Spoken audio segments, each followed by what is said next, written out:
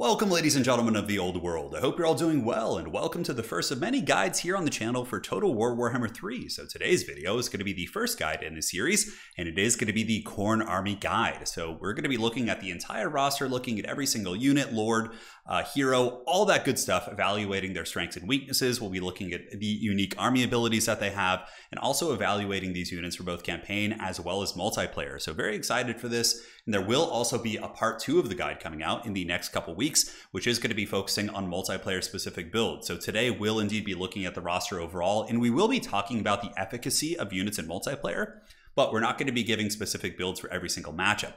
When we are able to post multiplayer content, I will be putting out multiplayer guides, so you'll have a build if you're playing Khorne for every single matchup.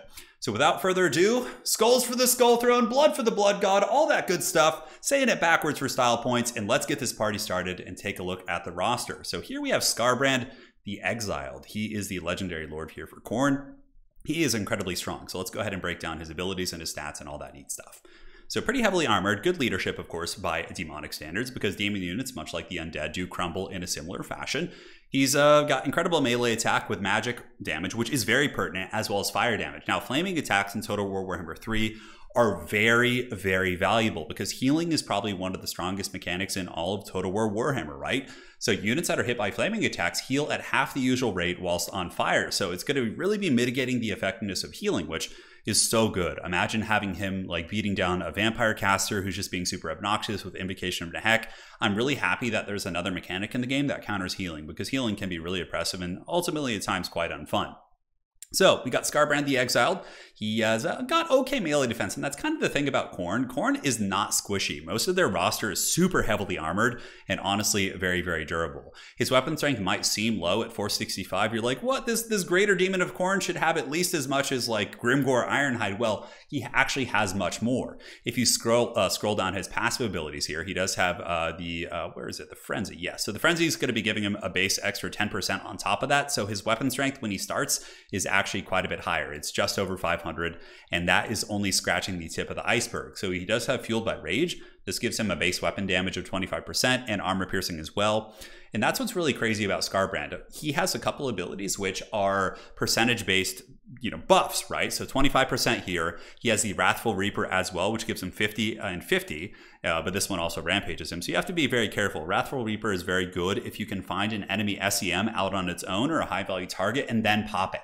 Oftentimes, if you pop it in the middle of a blob, he's just going to start beating on random things, and it might not necessarily go where you want him to. So use it very wisely. But when this becomes crazy is because of his item, which I think is one of the cooler mechanics. I really like this. As he gets more and more kills, more skulls for the Skull Throne, he's going to be getting more base weapon damage up to 100%. So you can increase his base weapon damage by 100%, at which point he's going to be sitting like around 1,000. Then you can use the Wrathful Reaper and Fueled by Rage. Well, Fueled by Rage is conditional on him being below 50% HP, but if that is active, 50% plus the 25 here, Farmbrand can be the destroyer of worlds, which is super cool. I really love the Berserker mechanic. He starts off kind of unassuming, but as he gets more like bloodthirsty, it's just, well, I would hesitate to call this profile unassuming, but you guys essentially get the picture. But he does have physical resist as well as spell resistance, a pretty common trope across the Khorne roster, so we won't be touching upon that too much. You can kind of assume that most units do have it, but spell resist basically is a little bit different than magic resist. They've reworked it a little bit. It makes them, of course, durable against magical abilities, and damage of spells magical abilities is reduced, not by magic attacks. So slightly different, which is quite neat. So obviously we're going to be seeing that applied to the dwarves, but that's how Khorne, deals with magic, since they don't really have magic. But army abilities really, help with that, and we'll be seeing that later in the video. So Farmbrand, I think, is going to be very good. He does also have Rage Embodied. This one is a small AoE in Rage. So the radius is really small. It's 35 meters, but when he pops it, it rampages all nearby targets. So what you want to do with Farmbrand is run him up on enemy casters, enemy squishy SEMs. If you can catch something in the back line that's of high value, let's say some missile units, you pop it on them so they can't run away, and then you just go to town on those targets. And this is going to be great in campaign, but also super good in multiplayer. If you're able to catch somebody's, like, let's say a Life Wizard, that thing is going to get taken to Pound Town so badly by Farmbrand. But sadly, he can't fly. That's really his only downside. And he does also have a breath attack via the Bellow of Endless Fury, which is very similar to breath attacks in Total War Warhammer 2. but a little bit better. I think breath attacks have been reworked in Warhammer 3, but again, we'll see once we eventually get the Mortal Empire's goodness. Now, the next lord choice for Khorne is going to be the Exalted Bloodthirster. So every Chaos faction does have access to basically an Exalted variant of the Great Demon and the named variant. But this guy's pretty good, and he's very different and unique. So he brings other goodness to the table. He flies, number 1, so he's much more mobile than Farmbrand. If you're playing in campaign city battles, he can fly up on the palisades, he can get back into the back of the city, really, you know, punish things and go after towers and settlements, so that's really nice. Farmbrand can't do that. He does also have the Wrath of Khorne, and this ability is awesome. So, and it's very thematic for Khorne too. Basically, when an enemy caster within 60 meters casts a spell, they take base damage of 256, and they also get lit on fire. Now, think about how good this is in multiplayer against like vampire counts or factions that have healing spells. Their caster's going to cast a heal. They'll not only take damage, but they're also going to be lit on fire. So if they're trying to heal themselves, for example, like a vampire count lord, well, they're going to be healing at half the rate because they're on fire, which I think is awesome. So we got Bloodthirst for speed, charge bonus, you know, all that sort of good stuff. Deathbringer is an activatable buff, very similar to Farmbrand's goodness, but it doesn't rampage him, so a little bit more controlled. He also has the same breath attack and Burning Rage, which is an AoE explosion, very similar to Verminous Valor, which is decent. I've honestly had pretty good success with this guy. I think he's very, very strong, and certainly in many situations might be better than Farmbrand, depending on the terrain of the battlefield or also just the style of your army. If you're looking for a more mobile force, he certainly is a little bit more well-suited for that. So he can obviously fly, he has wounds, demonic instability, Wrath of Khorne, we talked about physical and spell resistance. Now, the next lord we shall look at is the Herald of Khorne. He is, he's okay, honestly. I feel like the greater demons in Khorne are really damn good. He has the Juggernaut mount, which of course is the basic kind of, you know, bear mount, horse mount. It's like an Empire character who rides like a barded warhorse, except it has, you know, better armor-piercing values. And he has the Blood Throne. The Blood Throne is a motorcycle. Basically, it's an SEM chariot. You can see them down here if you look at the stats.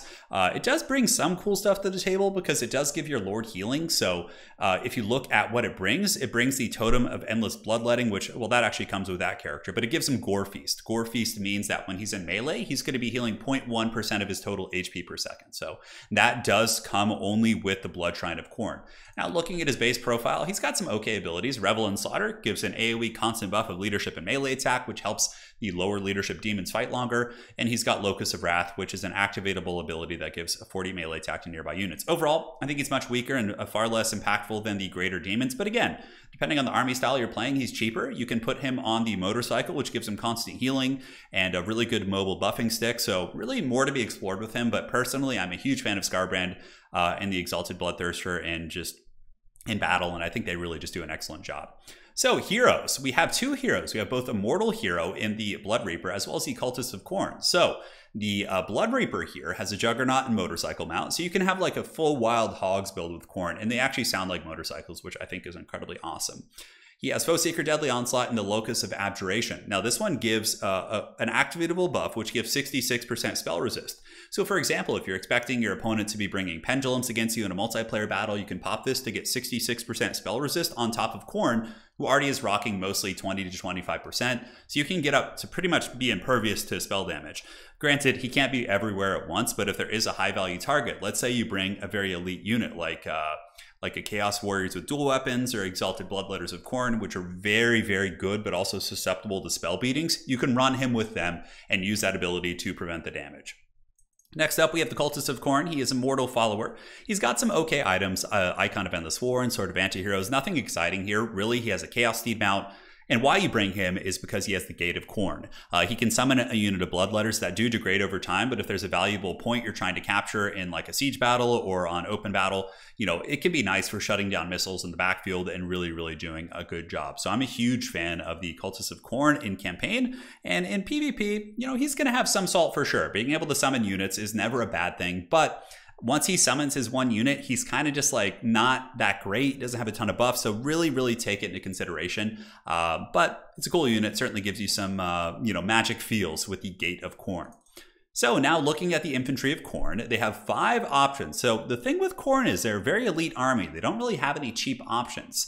You have the Chaos Warriors of Khorne, which are the sword and board, and all these units have frenzy. That's kind of the unique mechanic of Khorne. So when you look at their stats, you want to be adding 10% plus extra melee attack and charge bonus. So the stats, you know, just kind of take that as you will. And remember, they do have frenzy, but Chaos Warriors of Khorne are really good.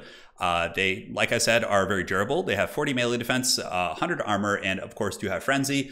Great for just holding a point that you're really looking to defend, you know, decent frontline piece. If you're facing off against a faction with a ton of missiles, these guys make a decent, pretty decent choice. But what I really like about Khorne is the next unit, the Chaos Warriors of Khorne with dual weapons. These guys are freaking awesome. And the reason why is because they're like Norscan Berserkers, which are an awesome unit, but they also have 100 armor and are mega durable. And that's really kind of the story of Khorne.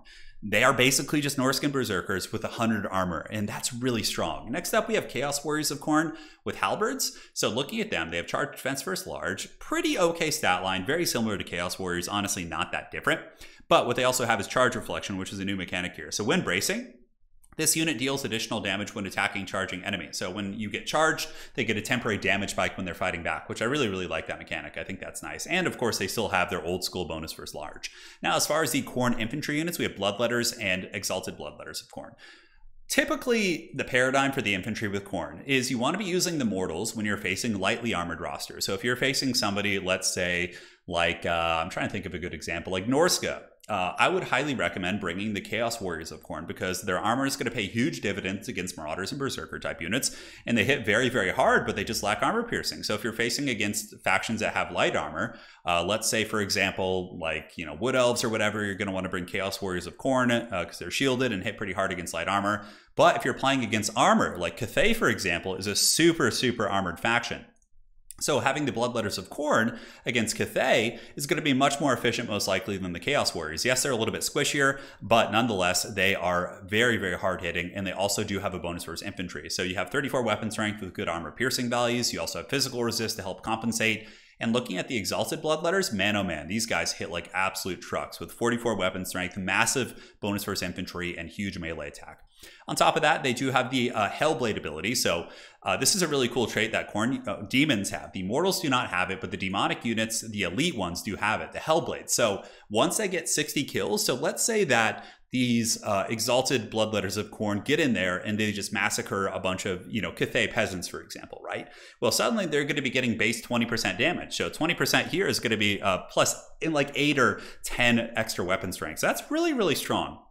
And they're relatively quick with 38 speed, whereas the mortals are potatoes. So you can sometimes use like a mortal front line, have the demons on the flanks. If you're facing a mixed forces army that has a combination of armor, you can, you know, mix and match and make sure they get those good engagements. So those are the infantry of Khorne. Overall, they're very, very good, especially the Chaos Warriors of Khorne with dual weapons. I found them to be the most effective in battle. They're able to really, really just endure, whereas the demons can get taken out by bowfire really quickly. I find that the Chaos Warriors of Khorne with dual weapons are probably my favorite infantry choice. Their AP isn't that bad, so honestly, that in conjunction with their durability, I think makes them like a huge, huge plus for you.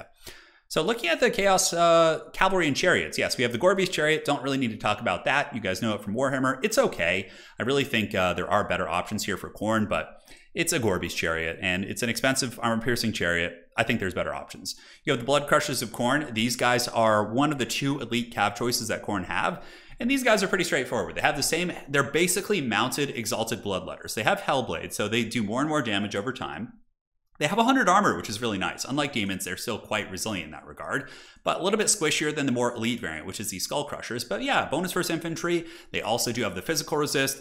Bring these guys if you're facing a faction where you don't expect big mounted resistance. If you're facing off against the Empire, who has Demogorgon Knights, or against Kislev, who has the Bear Cavalry, these guys are not going to be the choice for you. They're really good against infantry-based factions, but they will not trade super effectively into enemy like big heavy cavalry. Granted, they have good AP, so they still can, compared to like, you know, units that you might see in other rosters that of course are infantry specific cavalry. Because they have AP, it makes them more of a generalist, but typically that's not really their role. They're really good at killing armored infantry. If you're looking at foot squires, greatswords, that's what these guys give the business to.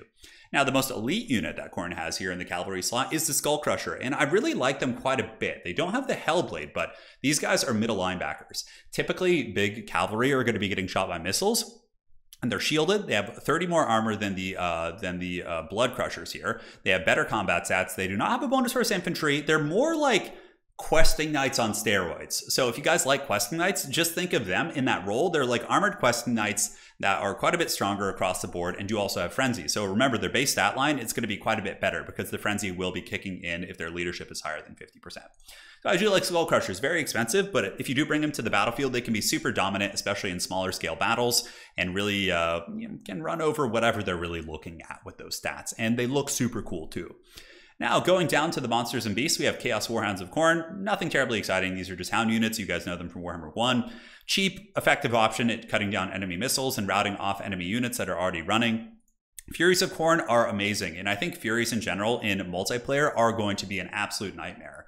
They have 44 weapon strength and 36 melee attack and 110 speed. If you're looking at something to just quickly kill a unit of handgunners or any unit that is in that similar vein, Chaos Furies of Khorne are just legendary, and they're really, really cheap in multiplayer. And in campaign, they're okay for like initial skirmishes and just diving on missile units. But again, I think this is really going to be a huge MVP in multiplayer. Now, the next unit we're going to be talking about is the Fleshhounds of Khorne. These are probably my favorite unit in the entire Khorne roster, aside from the dual weapon Chaos Warriors. These guys have 65 weapon strength, pretty damn good combat stats, 95 speed, and a charge bonus of 46. So they're very similar to the Norskin Frostwolves. They don't have Frostbite, but overall they hit much harder. They do have physical resist and spell resist of 50%, so very, very tough to get rid of them with things like Spirit Leech. But Fleshhounds of Khorne are so good. I mean, these guys can hit and move all over the battlefield, and that really is one of Khorne's big strengths, is that they're an incredibly mobile faction. They can just hit and run. They basically will hammer and hammer you. You know, you have the hammer and anvil. Well, Khorne is like hammer and hammer. So the Fleshhounds are usually what you'll have on the flanks. And yeah, 65 weapon strength, but 22 of that is still armor piercing. I've done a little bit of testing with them against the Jade Cavalry of Cathay, and they honestly can, with a little bit of support, can tear them to shreds. If the Jade Cavalry don't get the good charge on them, and like the Fleshhounds jump them, despite not saying quote unquote armor piercing, these guys can just go absolutely deep and do a ton of damage. So yeah, Fleshhounds of Khorne, highly recommend. Super good unit in multiplayer. But as far as campaign goes, you know, a fun unit for sure, but I don't know if it's really the way you're going to want to abuse the AI. Spawn of Khorne are cool, not much to talk about, just massive weapon strength at 190, so they have the highest weapon strength of all of the spawn units, but really nothing terribly exciting here. They do Rampage as well, so a little bit underwhelming. Now we have the Minotaurs of Khorne, so much like the Beastmen, you have the melee Minotaurs with the bonus versus infantry or the anti-infantry variant, and the anti-large. What's cool about the Khorne Minotaurs is they do have better armor values, so you absolutely can use them in campaign to relatively good effect, and in multiplayer, I think they could be niche. I do think Khorne has better anti-infantry options, especially via their infantry and cavalry, but Minotaurs of Khorne, still the fact that they have better armor makes them a little bit more viable than their Beastmen cousins, and you do, of course, have the anti-large variant. Now you have the Soul Grinder of Khorne. Soul Grinders are a very interesting unit. I always kind of felt like they didn't really belong in fantasy, but they can shoot while they're moving. So these guys, the problem is you can't target with them. They just kind of randomly shoot, and they're more melee focused, but each Soul Grinder for each different god does something different.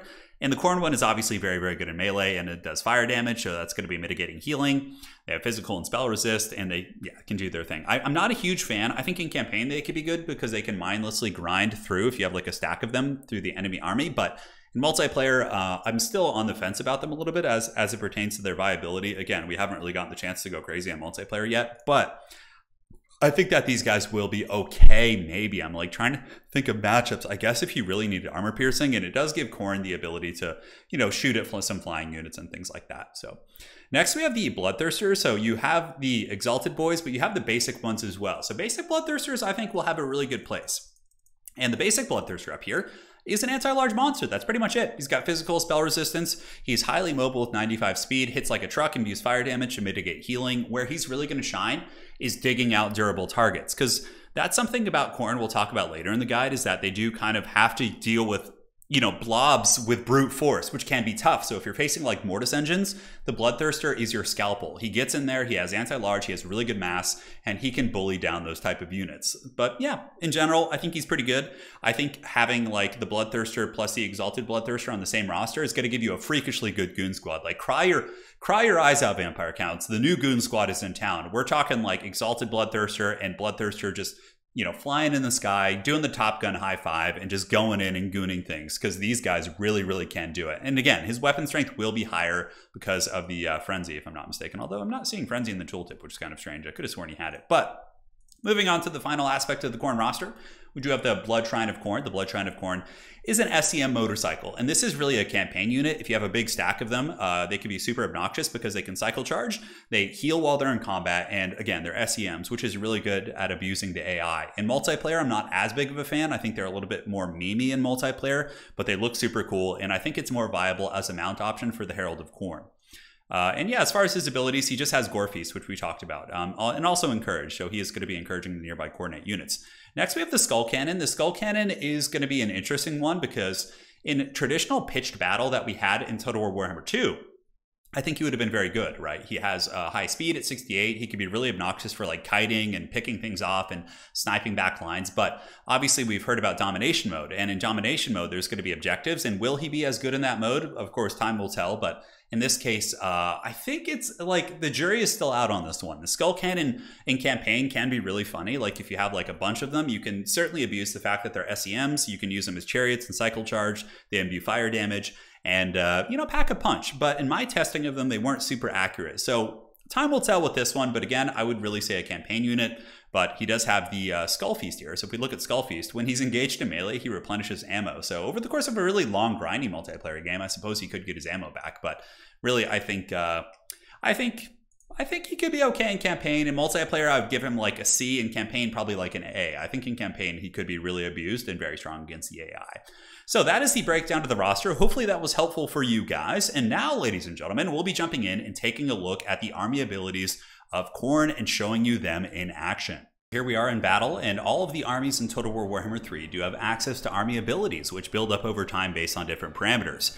So for Khorne, if we mouse over, Blood for the Blood God, points are generated for each enemy entity killed, so you need to do damage. So obviously a very effective way to fight Khorne would be to avoid combat if possible. But nonetheless, you're going to have to fight them eventually. The blood will flow from somewhere, and the good times will roll. So the first army ability is the Horn of Khorne. This one is an AoE buff. You can basically just give melee attack to units in a relatively small radius, but it's quite nice. If there's a big Alpha Strike fight on an important point of the battlefield, this is going to be able to sauce your guys up. The next one is the Relentless Rage, which is probably one of my favorite ones they have. Entities cannot die while this ability is active, and it lasts for 20 seconds. Typically what I like to do for this one is, let's say I have my Blood Crushers of Khorne about to go fight some Demogryph Knights or something that's like going to be a very bloody attrition heavy fight, and I have an expensive unit that I don't want to lose my models. Well, then right as you're about to fight that, you pop the Relentless Rage on your guys, and they are going to just be getting super steroided, which is very, very fun. And what's also pretty cool about Relentless Rage, I've used it to pretty good success in a battle. I had Farmbrand, and he was in a situation where he was fighting like multiple heavy enemies and just getting absolutely dunked on, right? But he was still doing a ton of damage back. So I used Relentless Rage on him, and he cannot die. So he was pretty much 0 HP, but considering he was doing like 900 weapon strength to hit and just going crazy, another 20 seconds of Farmbrand beating on you is really, really good. I think Relentless Rage is probably their best army ability. Next up, you have the Blades of Khorne. This is a bombardment ability. It does a ton of damage, but it's going to be taking a lot of resources. So the Blood for the Blood God you need to get goes from bottom to top. It's going to be quite hard there and really will take its time. We now have the Blades of Khorne. So let's go ahead and pop that right here on these Jade Warriors so you guys can kind of see what that looks like. So here it comes, 1, a 2, and a 3, and that should do huge damage. Boom! Headshot right on those Jade Warriors. Very, very strong ability indeed. I absolutely love it. All right, my friends, and now we're here with the tactics section of the guide, which is going to be showing you some of the more efficient ways to use the units on the Khorne roster. So the first showcase here is going to be with the Fleshhounds of Khorne, and it is going to be character sniping. Now, Fleshhounds of Khorne are amazing for chasing down missile units. They're really good for flanking, and honestly, even though it doesn't say armor piercing on their tooltip, they have 65 weapon strength, with 22 of that being armor piercing, so they can honestly do okay against armor. Now, much like other Hound units, you don't want to be charging in head on. They only have 30 armor, their melee defense is subpar, and they do have a little bit of physical resist, being like a scary demon unit, of course, but you still don't want to be doing that. They're really a flanking unit, really an ambushing unit, and if you're able to catch people off guard, they can do great work.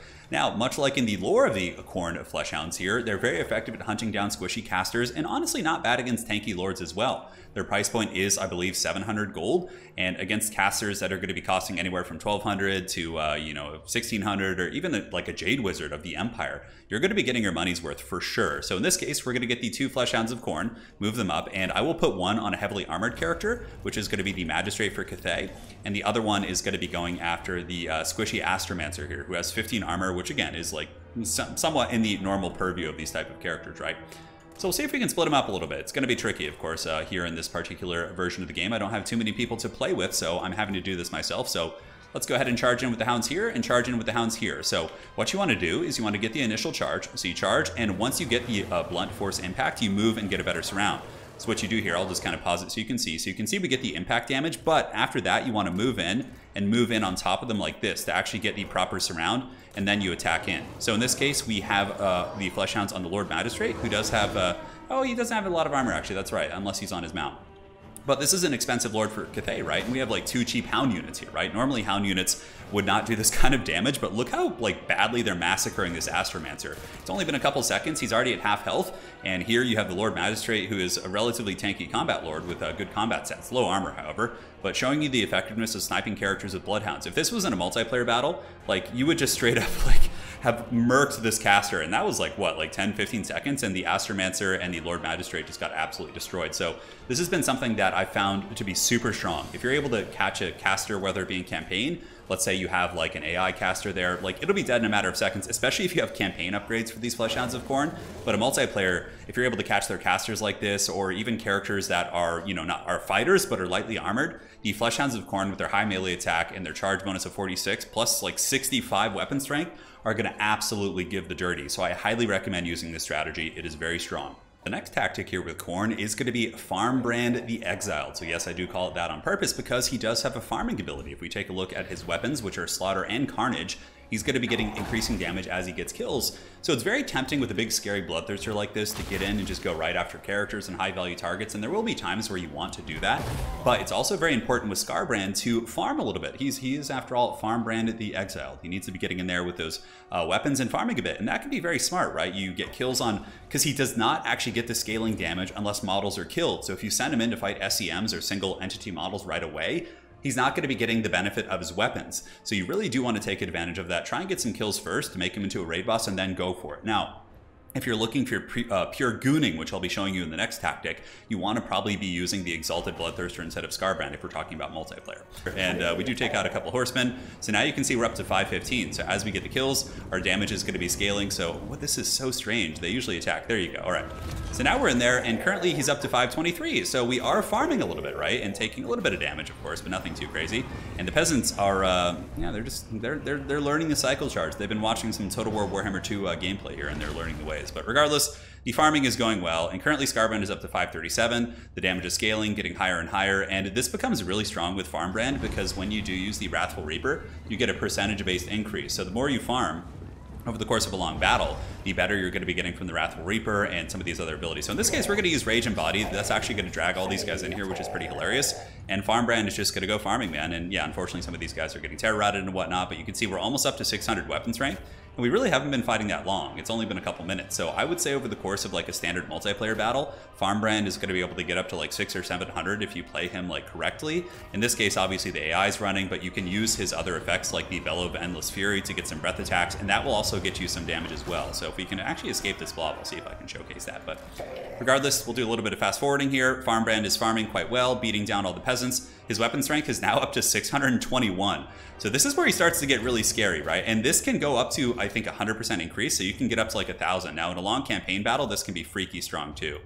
So Peasant Horseman getting karate chopped. Now, once we clear out all the Peasant Horsemen, we can pop Rage Embodied, and this is an ability with Farmbrand that you want to use when you have an isolated SEM. You don't want to be using it in blobs, because what's going to happen here is he's going to just beat on chaff instead of hitting the target that you want.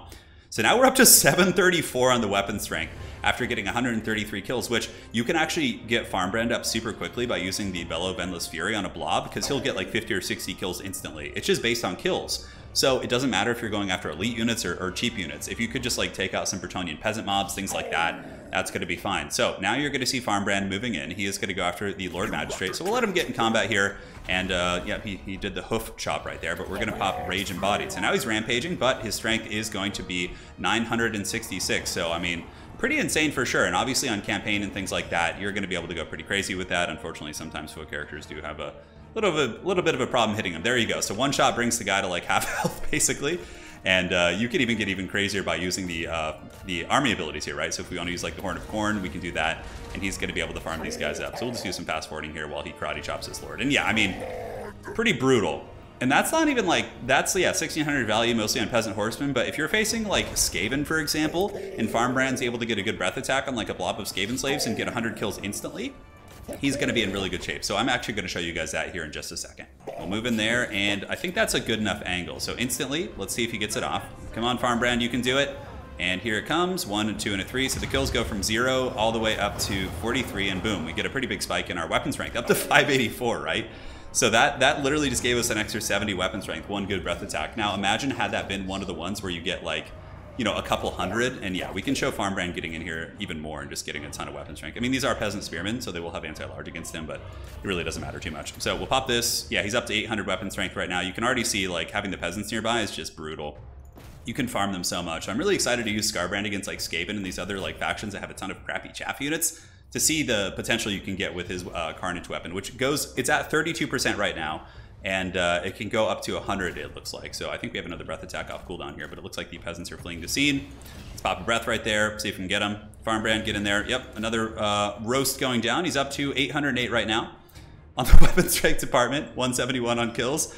It's so awesome, man. And now we can move in, pop the Wrathful Reaper, and just like literally like just like karate chop this lord. Although sometimes, you know, foot characters get knocked over. We still do have that problem a little bit in 3, but still they die pretty quick. All right, there is Farmbrand the Exiled. That is one of my favorite tactics with Khorne if you're going to be using the Legendary Lord. Jeez, it's just still going to town there. So as we saw with Farmbrand the Exiled, he's a little bit more of a sustained combat character, whereas if you're looking to do the Bloodthirster Goon Squad, which is another tactic I'm going to be showing you right now, you probably want to go with the Exalted Bloodthirster here in old PvP. So you get him teamed up with another Bloodthirster, and they both have 95 speed, which is insane, right? So like, you know, if you're facing off against like Vargulfs who have like 80 speed, or like vampiric characters, Mortis Engines, it's one of the only ways Khorne has to deal with like big SEMs is using Bloodthirsters. But in this case, you want to be using the Exalted Bloodthirster Goon Squad. So he, of course, has Burning Rage, which is another way to apply fire damage. Fire damage in Total War Warhammer 3 does half the rate at which units heal, so it's really good against healing spamming, which is super obnoxious in multiplayer. He also has a breath attack and bloodthirst, which makes him even quicker, right? So more of a gooning character. Scarbrand can goon very well, especially after he farms, but these guys are a little bit better at doing your good old-fashioned gooning. So in this case, we have Cathay. Cathay is going to be here with the Lord Magistrate as well as the Terracotta Sentinel. And we're going to try and jump on the Sentinel and see what kind of work we can do. So obviously we have breath attacks if we want to. We can jump over here and drop a breath attack down the line. So much like dragons, right? You have this sweet, sweet breath attacks on the Bloodthirsters. And they're actually pretty good. You can see here, should do some solid damage. Yep, right down the pipe. And yeah, it's great, much like a dragon. And they're very, very quick too. So we get the damage there on the Jade Warriors. That does get us a little bit of Cornate love. And now we will pile in from both sides. So if we move in here, we can get you charging in the front. That one has anti-large. And the other one here is going to be using the Deathbringer, which does not rampage him, unlike Scarbrand's, making them better gooning characters. And I forgot to use the charge bonus, but whatever, we'll see it. So you can get on these SEMs, and boom, there he goes. He's landing, and now we can just watch and sit back while they just kind of circle beat down this character. So you can see, I think only one of them might be attacking right now. Sometimes there's some landing issues. This is very early in the beta that I'm recording this, so it's not quite ironed out yet. But yeah, you can see how quickly they drag this down, right? And even if they come for you, you have good mass. You can get really, really good cycle charging. You could charge back in with this guy, start beating him down with the Bloodthirster. The other one can charge in as well. It's a very strong tactic, and in general, gooning with Khorne is going to be very, very good. But yeah, we'll see. Maybe Slaanesh will give them a run for their money, but time will have to tell, my friend. So there's the Khorne gooning tactic with the Bloodthirsters. We could also move over here and get on the Lord. Like, the Bloodthirsters are such scary combat characters that pretty much any mortal characters won't be able to go fisticuffs with them. But again, on that same note, they're also very, very expensive, so you have to take that into account. The Bloodthirster himself costs well over 2,000 gold, and the Exalted Bad Boy is in the same ballpark. You pop this, he gets up to 653. Certainly rookie numbers compared to your boy Scarbrand, but you guys get the picture. All right, so let's talk about the strengths of the Khorne faction. So what does Khorne bring to the table? Well, firstly, they're extremely hard hitting. But Khorne, typically, if you're looking at their examples on tabletop, Khorne is very hard hitting. They don't typically hit quite as hard as Slaanesh does in like an immediate burst, but Khorne is very, very hard hitting over the course of long sustained combat, which is why we see Frenzy. We see Scarbrand, of course, with his items, the Slaughter and Carnage, which give him more damage over time, the more models he kills. So Khorne is really good at those long fights where he could just hit super hard and grind through his opponents with just pure attrition and just brute force, which I really, really like. I think they really captured that quite well here in this game. On top of that, Khorne is very mobile. It might not seem like it, but the demon units have speed almost in the 40s, which is very similar to elvish units. The mortals are much slower with 28 speed, similar to Chaos Warriors, but They're very fast with their demonic infantry. Fleshhounds of Khorne, which I think in PvP are going to be the best unit on the roster, are incredibly quick with 95 speed. And honestly, against things like Empire Knights and Jade Warriors and like Cav that aren't super like elite, the Fleshhounds of Khorne with a little bit of support can really wreck like anything they hit. Yeah, they have 65 weapon strength, which is insane. They hit super hard and do also have 22 armor piercing damage from that 65, which really isn't terrible. I've done a little bit of testing with Fleshhounds against various units like these cavalry units, and they are actually able to trade surprisingly well. So don't underestimate the Fleshhounds here. They can crumble formations and really are going to be super strong. So again, Khorne is hard hitting, mobile, and moderately durable too. Like the Khorne roster is very armored. Warriors have 100 armor. The Greater Demons have 90 armor apiece, which is going to make them very strong against small arms fire. The Minotaurs of Khorne have 70 armor as opposed to the 35 that the Beastmen variants have. The Cavalry have 130 armor and 100, and their SEMs are all super heavily armored. So the roster is really, really durable. Now, not going to be as durable as someone like Nurgle most likely, but Khorne still really can stay in and fight, and that obviously is going to be super important when we're able to get access to the domination mode, and they're fighting for, you know, objectives and things like that, right? Squishier factions are going to turn and run, whereas the champions of the Blood Gods are going to be collecting some skulls and having a good old time. And also the last thing is they're very angry, which is great. Anger is always you know, a little bit of Sith action. It lends some strength to your cause, and that is the strengths of Khorne. And now for the weaknesses. Well, Khorne is very one-dimensional. They have like one range unit, so your opponent is more or less going to know what you're bringing. If you're facing off against Cathay, well, Cathay is going to know that their infantry is armored, and they're going to know that you're bringing Bloodletter. So how do they counter that? Well, they're probably going to bring some crossbows and missile pieces to really focus down the low armored Bloodletters, right? So the one-dimensional aspect of Khorne is, you know, a little bit problematic in that your opponents in multiplayer might just know exactly what you're doing, but Khorne seems to be really, really good at executing their game plan, so it might not matter. They might be so good at that that they can still punch through you. On top of that, Khorne doesn't have any magic, which you guys have seen. Like, magic is probably one of the strongest things in both campaign as well as multiplayer, and Khorne does not have access to that. They have very good army abilities and some good utility on their characters with activatables, but overall they do not have magic, and that is a substantial weakness. Really, really don't have the ability to punish blobs outside of breath attacks, and you know, they're going to have to do it the old-fashioned way. And on top of that, the last thing I think is going to be an issue for Khorne, especially in multiplayer, is that Khorne has to remove big SEM threats using brute force. So you have to go into melee with Farmbrand, you have to go into melee with the Bloodthirster, so you don't have ranged tools. And we've seen this in Total War Warhammer 1. Factions that have weak range typically struggle with things like Mortis Engines, because Mortis Engines can be protected by vampiric monsters, or, you know, other Mortis Engine effects, depending on the faction, have, you know, various other tools for protecting them. But Khorne is only going to have really one way to get in there and deal with it, and that's brute force, which can work. It's very micro intensive, and you have to have very good SEM micro, but just kind of take that into account in dealing with those type of factions like vampire counts and you know, things like that when the time does come. Not going to be a problem for now because they're not going to be in the game at launch, but still something to consider. So that is my overall assessment of their strengths and weaknesses. I think that Khorne is going to be a very strong faction in multiplayer. So if we're talking about like S tier, A tier, B tier, C tier, I think that Khorne, based on my predictions for domination mode and what it brings to the table, with objectives and whatnot, I think that Khorne's mobility and their staying power and ability to fight on objectives is going to make them a solid A tier faction. I don't think they're going to be S tier. Nothing here feels like terribly broken. It feels balanced, and it feels like it's good at what it does, but it doesn't feel like they can do everything and just absolutely be OP, right? They feel like a fair faction, and I think they're going to be a solid A tier. Mobility will give them the option to move around the battlefield and really get on those good points and flank your opponent's positions. And on top of that, I think they're going to be good at grinding on objectives, especially with the mortal characters, right? They have incredibly good leadership with Frenzy. Frenzy will give them, although, it looks like they changed it, but nonetheless, they will be immune to psychology with good base leadership value. So that is it, ladies and gentlemen. Hopefully you enjoyed my Khorne army guide. If you have any suggestions for future army guides, do let me know. The next video is going to be the next video we have on the Khorne army will be a build guide. So I'm essentially going to be giving you builds for every single matchup. So if you're looking to play against Khorne or play as Khorne in multiplayer and you need something, hey, your friend is really good at Slaanesh, what are some builds I can bring to the table to fight against them? So that'll be coming out as soon as we are allowed to cover multiplayer a little bit more, and we can go from there. So thanks again, and once again, blood for the Blood God, skulls for the Skull Throne. We'll see you guys soon. Thanks for joining, and that is it for now.